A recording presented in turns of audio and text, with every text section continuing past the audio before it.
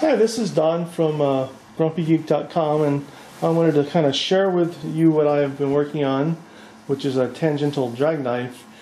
But I also wanted to see if anyone has any answers. So, kind of going to go backwards in this video. So, I made this tangential knife, got it all hooked into Linux CNC so I can spin the blade around with the motor. But what I haven't found is any software that lets me control it well.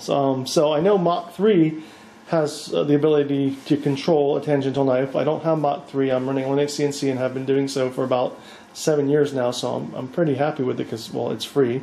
But if it comes down to it, I'll go ahead and spend the money and get Mach 3 maybe and try it. So if that comes to it. I also know there's a plugin for Inkscape, G-Code Tools, I think it is. And I've tried that, but the problem I have with that is every time I try to run a path that I've generated with the G-Code tools, I cannot do G1 with 0 feed rate. So I'm not quite sure how to fix that. I think it has something to do with modifying the G-Code. So I'm going to ask for some help there and see. So anyway, I can't get the programs to run. I think it's configured right and everything. So I'm going to run backwards here. I'm going to bring up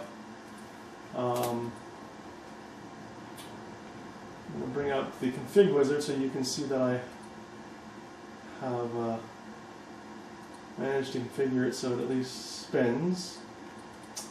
So on my A-axis, I have it 200 steps per revolution, micro-stepping is set to 2, there's 15 teeth on the pulley, lead screw pitch I have at 360, I'm not sure if that's right, but it seems to work. I have the maximum velocity set to 720 and the maximum acceleration set to 2400. So when I run the test, run that. Okay, so that's just the test. I'm sorry, the test. So if I jog it, you can see that I can jog it back and forth at a good speed.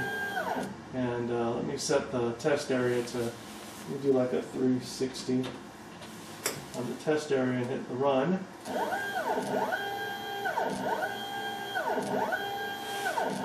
So that is 360. Seems like it's going twice, I'm not sure. Maybe I messed up the config some, but anyway, so I could figure that out once I get G-Code running. So if I cancel that, you can see that it runs. And so let me go ahead and back out the video and I'll show you how it is constructed a bit.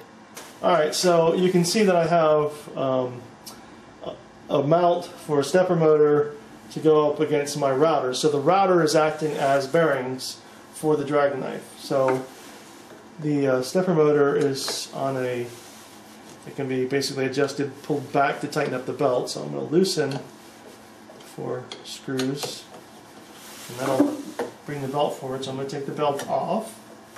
So this is an XL 120 belt. And I am going to slide this off the router.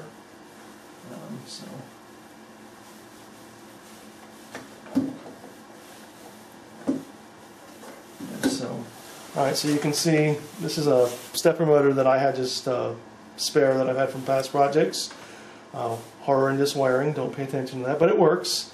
So the motor can slide up and down the bracket, so that's how we tighten up the belt.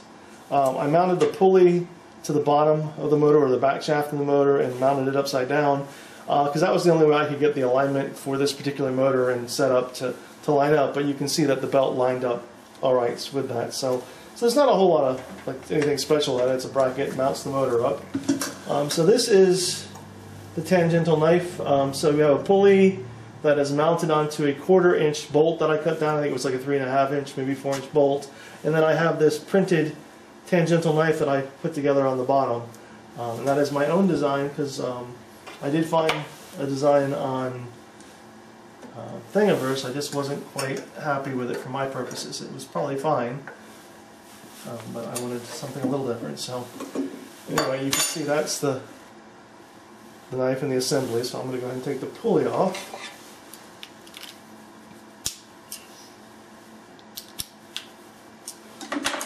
So this is a XL30 pulley with a 1/4 inch bore that I got off of eBay. My actual plan was to bore this out, and it was for a rotating nut that I was going to try to design. But so you can see the bolt, and it's hooked to the printed knife. So go ahead and loosen that up and take it out. So not a lot of anything there. So the reason, I'll show you the original knife I found on Thingiverse. I don't have the rights. I'll try that in the comments. But so this is what I originally found and printed off of Thingiverse, and it's fine. It actually fits the blade really well. It was designed as a drag knife that, or part of a drag knife that was kind of like the dinette knife, and it's just supposed to swivel around based on the G-code movements.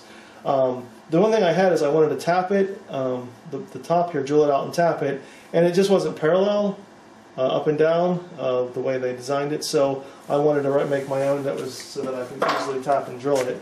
So I made this one. Looks kind of funky. It's a little more robust as far as the amount of plastic in it.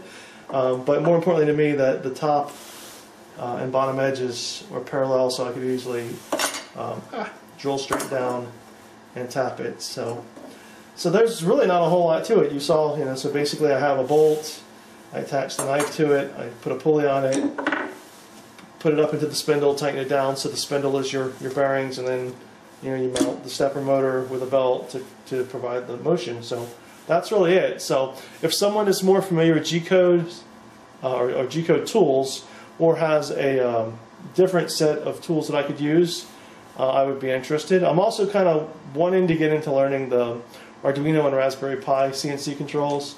I've been kind of holding back on that just because I'm familiar with the ones that run off the parallel port, and I didn't really have a desire to start digging in. But obviously you can put together stuff pretty easily and cheaply with those newer alternatives. So if you guys know of any setups that use the Raspberry Pi or Arduino, like Gerbil and those things, that can control a tangential knife, that would be fine too. It would give me an excuse to go ahead and learn those things. Anyway, yeah, thanks for taking a look at it, and maybe you have some answers for me. Thanks a lot. Bye.